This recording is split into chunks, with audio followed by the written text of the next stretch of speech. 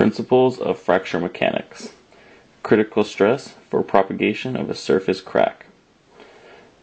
All brittle materials contain small cracks of various sizes and orientations. When a tensile stress at the tip of one of these flaws exceeds the critical stress, a crack forms which propagates, resulting in fracture. We need to know this critical stress so the applied stress can be kept below this value. A quick real-world example would be a glass floor or a wall. You must know the maximum stress or the critical stress it can take, or else it could fail under an applied tensile stress. Example: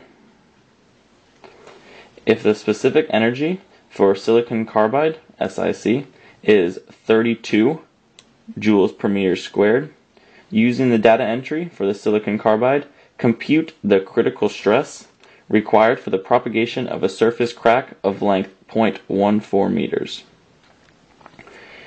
Here we have our data entry for the silicon carbide.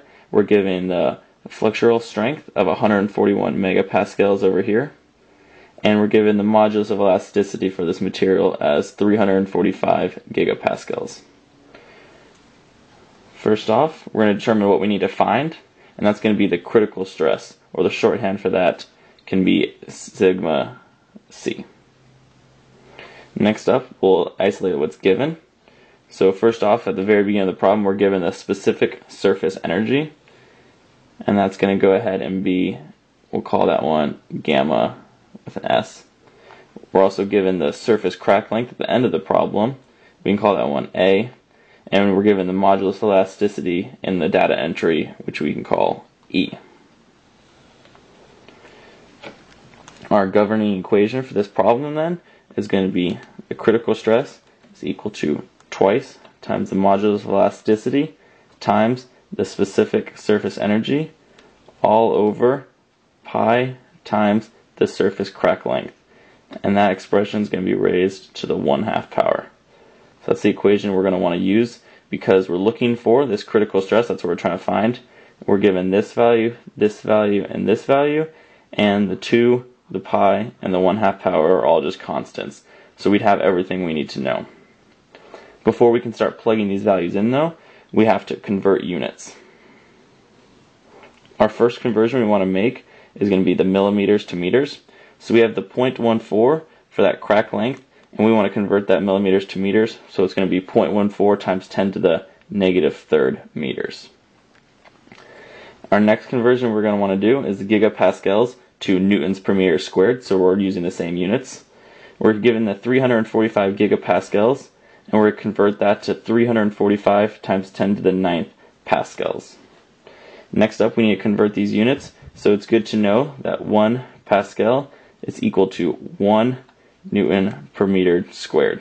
It's just converting the units, and since it's the 1-to-1 ratio, that 345 times 10 to the 9th is going to remain 345 times 10 to the 9th, but now it's in newtons per meter squared. A little more usable in the problem. The final conversion we need to make then is joules per meter squared to newtons per meter.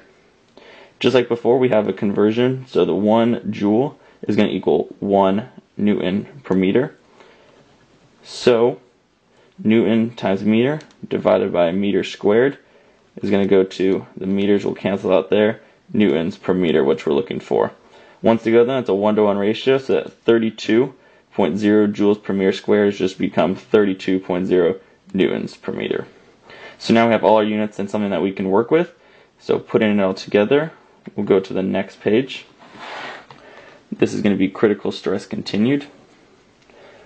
What's known is that specific surface energy, 32 newtons per meter, the surface crack length, 0.14 times 10 to the -3rd meters, and our modulus of elasticity, 345 times 10 to the 9th newtons per meter squared. We also are trying to figure out what we need. That's going to be the critical stress, and that's going to go ahead and be in our newtons per meter squared since it's a stress, or something more usable, the pascals, we can convert it back at the end. It's time to plug in our values. So we'll start off with our governing equation over here. That's going to be the critical stress is equal to twice the modulus times the specific surface energy divided by pi times the surface crack length to the 1/2 power. Putting all that in, we have 2 times 345 times 10 to the 9th. The units of that one, remember, are newtons per meter squared. And we're going to multiply that by the 32 newtons per meter. And all of this is going to be divided by pi times our crack length, which is 0.14 times 10 to the -3rd meters. And we can go ahead and raise that to the 1/2 power. Putting those numbers together, you can see that our critical stress is going to be equal to 5.0202 times 10 to the 16th, and then the units of that are going to be newtons times newtons, so newtons squared, and on the bottom we have meters squared times meters divided by meters, so it's going to be meters to the 4th. And all of this is going to be the 1/2 power. Taking the number to the 1/2 power is pretty easy, but I'll go ahead and show you the units. So we have newtons squared to the 1/2 power and meters to the 4th to the 1/2 power, and that's going to go ahead and go to newtons per meter squared. Just like that. So plugging into the calculator, we get our critical stress is equal to 224,058,064.7 newtons per meter squared. And like I said earlier, we want to convert that back to Pascal since it's something a little more usable. And like we said earlier, it's the 1-to-1 ratio, so it's going to be the exact same number,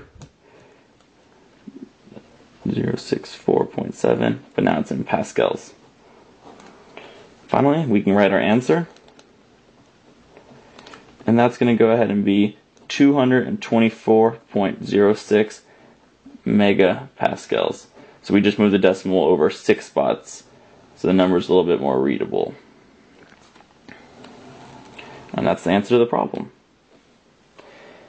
We can do a conceptual affirmation.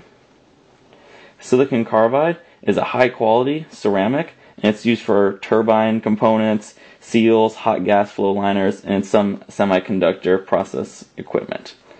This high critical stress then that we got right over here, it's reasonable since in these applications the material must be able to withstand a much greater stress than a ceramic for, say, a soda bottle or a house window pane. So it makes sense that we have a large value for this critical stress, since it is in significantly more stressful situations than, say, a soda bottle.